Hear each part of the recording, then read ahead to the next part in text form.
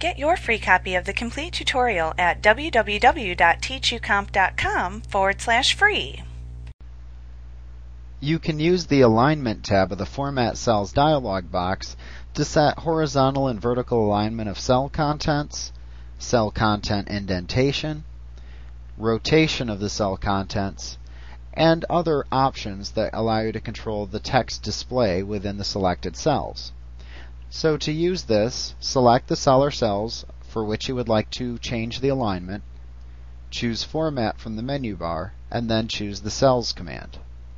In the Format Cells dialog box, ensure that you have the Alignment tab displayed, and in the Text Alignment section below, for the horizontal drop-down, choose the type of horizontal text alignment you would prefer, and the vertical text alignment you would prefer. If you chose an indentation, you can specify that using the indent spinner.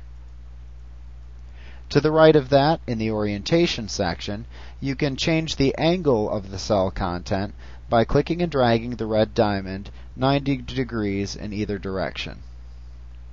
Also notice that if you would like, you may just simply type in the degrees in the degrees spinner box. In the text control section, we have three checkboxes which we can check or uncheck. If Wrap Text is checked, that will ensure that any text typed into the selected cells will wrap when they hit the right edge of the cell content. If Shrink to Fit is checked, and you type information into those cells, the text will be shrunk down to fit within the column's width. Also, if you would like to select multiple cells and merge them into one, you can ensure that Merge Cells is checked. However, if you want to unmerge a range of cells, you can select a merge cell and open this dialog box and uncheck the Merge Cells checkbox. So if you merged cells using the Merge and Center feature on the formatting toolbar, you can go to the Alignment tab and unmerge those selected cells as well. Now once you've made any changes, just click OK to apply them.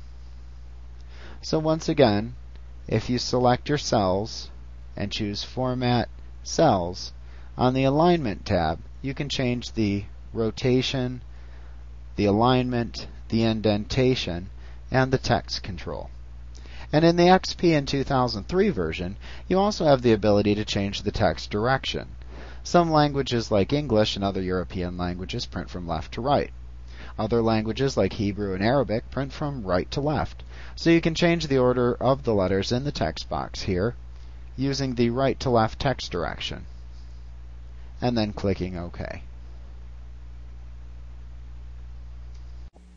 Like what you see? Pick up your free copy of the complete tutorial at www.teachucomp.com/free.